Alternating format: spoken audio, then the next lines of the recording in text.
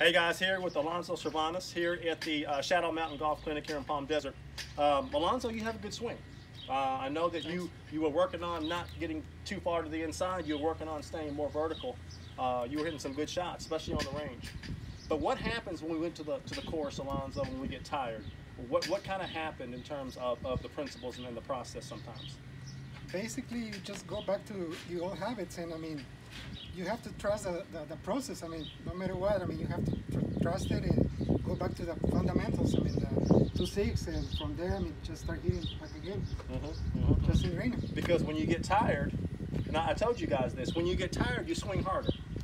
Now, swinging harder does not work. Oh, no, not at all. No. So how about this? How about when you're not tired, don't swing harder? See, it all works. Exactly. Because we have to understand, guys, swinging harder does not work. Now, we went over a lot of things, Alonzo. So what did you think about the clinic today? Very beneficial. I mean, there was some connecting dots that I need to put in play, and I think I got it. So now I have to go back home and start practicing.